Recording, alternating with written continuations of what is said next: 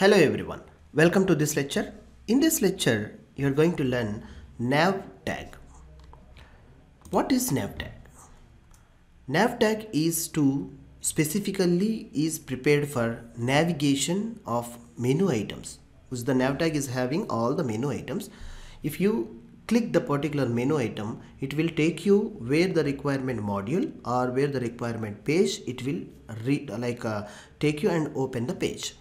For an example, you may observe that in Flipkart or Amazon, if you go for categories, the category when you click like menswear or women's wear or any sports items or any other so many items, mobiles, electrical, electronics, these categories, all the menu items are displaying over there and respective subcategories and all. So accordingly, which link if you chosen and click there, it will take you the particular category of items. In such way, it will be distinguished and categorized by using this navigation.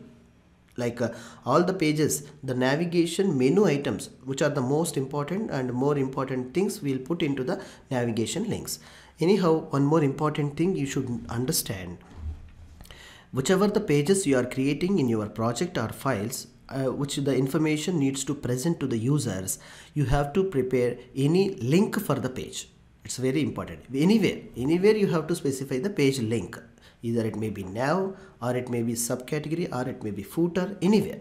Otherwise, user doesn't know the page address and he doesn't type something like contact us.html. He doesn't type. He simply click the links only. So strongly remember while preparing your own website. So here, let's begin here. Writing the nav tag is super easy, and we have learned something like hyperlinks, how to write link and image and all. So according to based on that, we'll see writing nav is a tag name, nav, and put a tab. So open and close tag we have seen here. So write the a link, that's it. Href, it is going to give you something. Your pages most of the popular pages will create about.html page, which is the text to be displayed about us, okay, about the site information and all the information they'll write here, and as your wish, according to your portfolio, your wish to write the things. I'm taking a copy of 3 more lines. Contact us and services and portfolio. So the basic data I have prepared here, okay.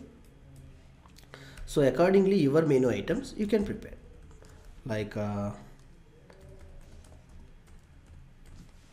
portfolio. If it is there some other folder, you can add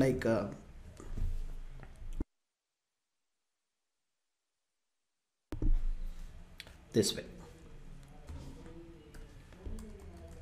Admin, service, contact. So accordingly, where the file is located, you have to specify the path, like a file name, location you have to write here clearly, then save it and go to the browser and refresh it. So see, about us, portfolio, services, contact us. This way you will get all the menu items over here. For the beautification and looking more clean and clear information, we'll see in our next section by applying CSS things. We'll see there. Okay, we'll catch you in next lecture. Thank you.